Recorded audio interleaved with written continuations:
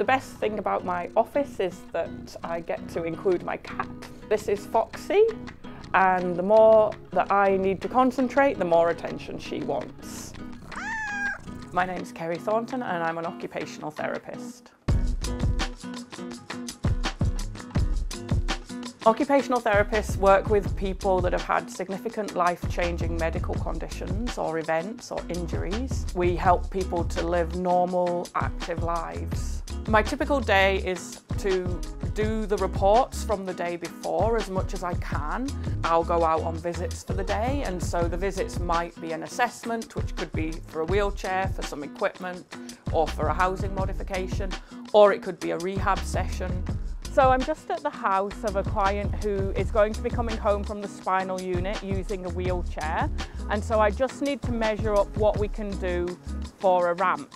This is good for the technical people. You just measure the height of the step and then we put it into a helpful ramp gradient calculator. So for a 230 millimetre step, we need 2,760 millimetres of ramp.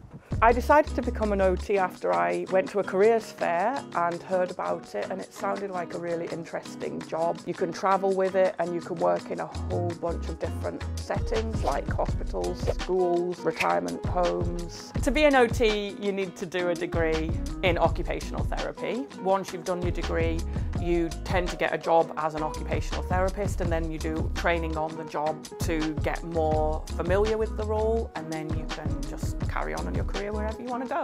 So in this scenario, we've got Rochelle, who is our patient. She has a broken collarbone and she's hurt her left wrist from a fall. I'm teaching her how to use a one-handed chopping board. What we do here is we use these spikes, push this down, but just be careful that you don't stab yourself with the spikes, and then you can just cut. Beautiful.